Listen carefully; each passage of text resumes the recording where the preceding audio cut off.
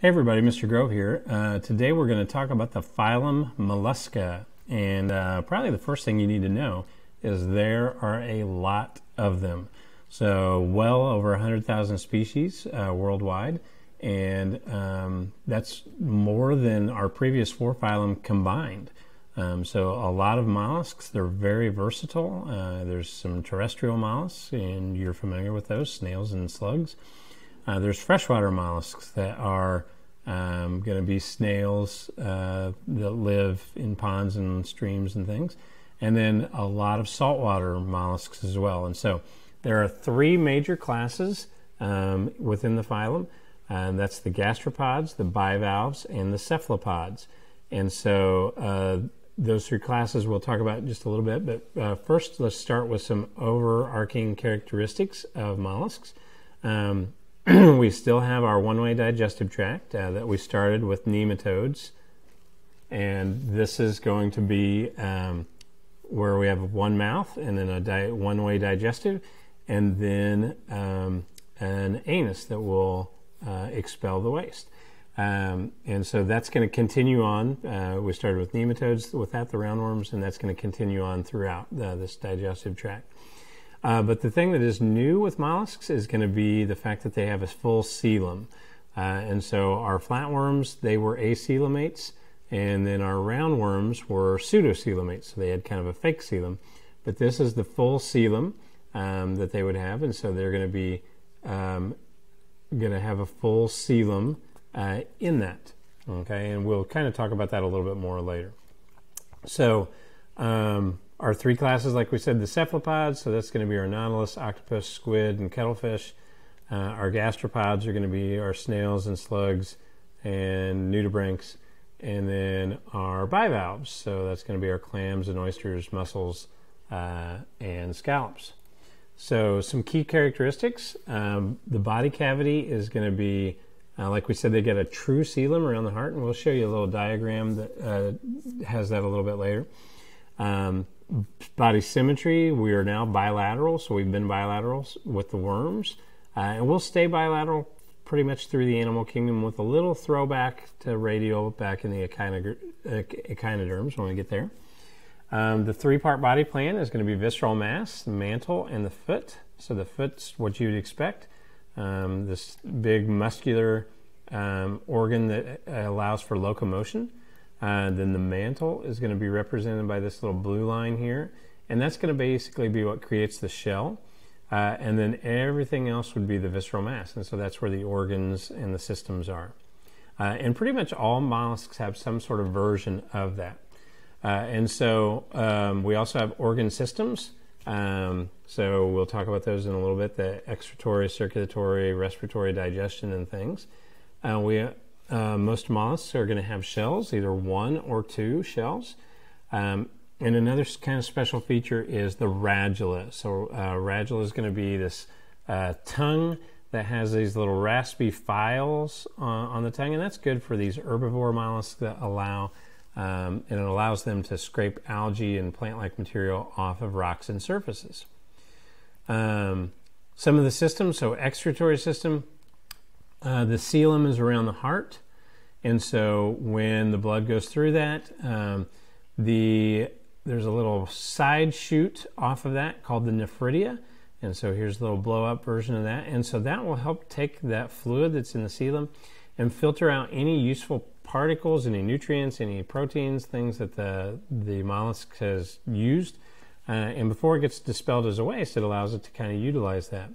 What's kind of interesting then is this acts like a kidney kind of thing, and our kidneys have things called nephrons, and so we're starting to use the same terminology as what our own systems will use. Another thing is the circulatory system, and so mollusks have an open circulatory system, so that means the heart is going to just basically bathe this internal visceral mass with a blood-like substance, and that's somewhat efficient, but not terrible efficient, because you don't know if it's picked up oxygen or not, and so you could be bathing the organs with blood that is unoxygenated. So mollusks typically are not what we would think of as the most active, kind of that snail's pace. especially the ones with an open circulatory system. But interestingly enough, there are some mollusks, the cephalopods, that have a closed circulatory system, and that's why they can do a lot cooler things. And they can have a lot more stamina, a lot more speed, a lot more power, because that closed circulatory system ensures that all the muscles are getting oxygen. Respiratory, so if you're a water mollusk, you're going to respire with your gills. And if you're a land mollusk, you've got this primitive lung structure, okay? But the thing is, it's got to stay moist. And so that's why you're not going to see a slug going across the sidewalk in the middle of July. You know, he might be under a leaf litter or under a rock, or when it's cool and moist. And so they have to stay moist on that. And so that's the respiratory system. And then reproduction, most are going to be classic male or female, but there will be some gastropods that can be hermaphroditic. Some oysters and bivalves can actually change gender.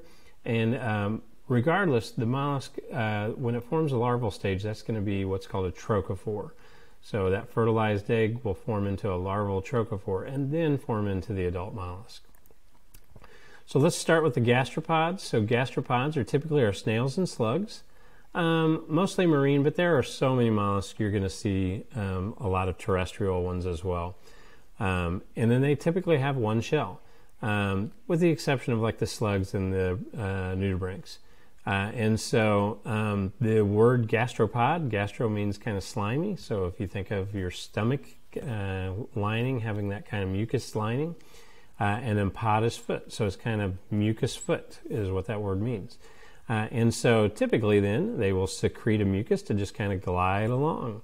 And so you've seen that with snails, they kind of leave that film then.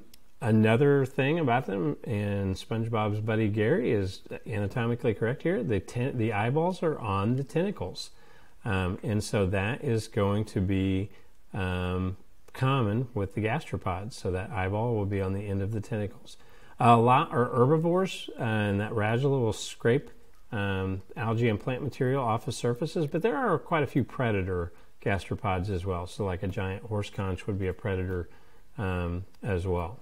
So that is the gastropods. The nudibranch is kind of an interesting gastropod. So this would be an example of a nudibranch.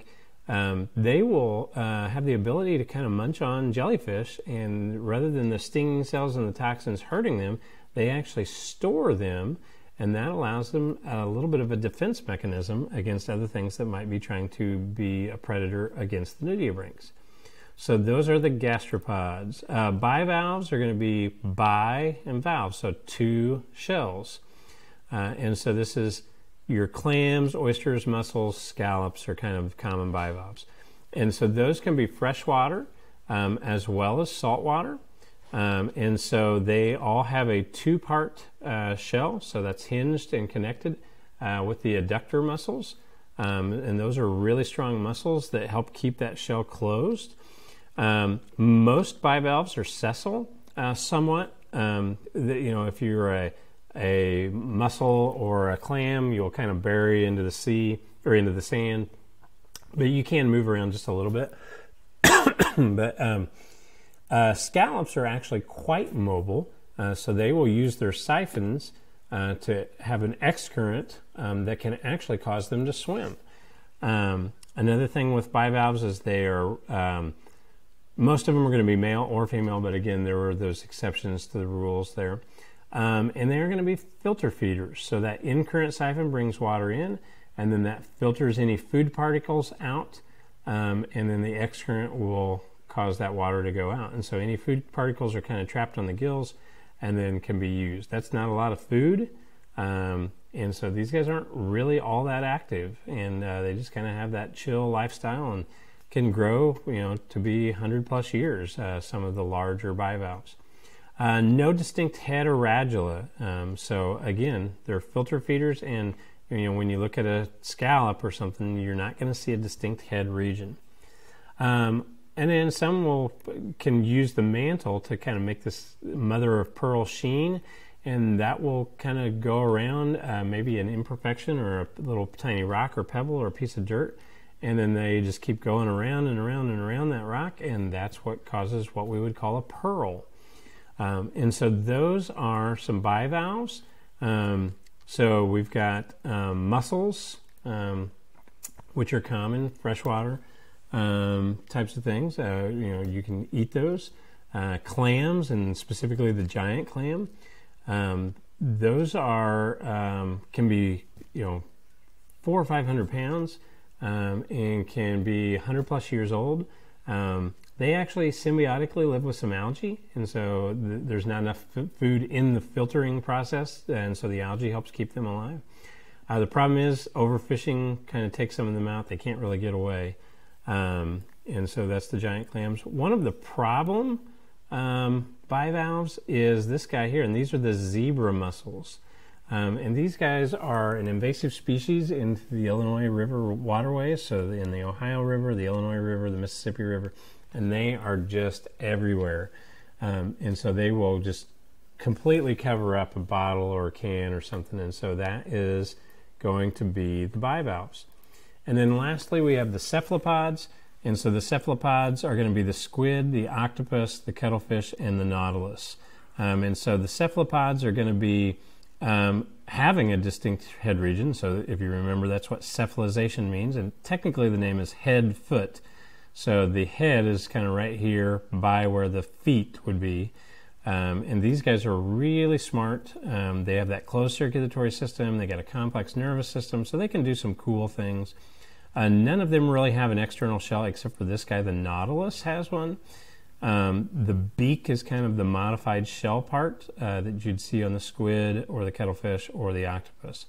They're all predators. They can use that excurrent siphon to propel water and kind of move along as kind of a jet propulsion.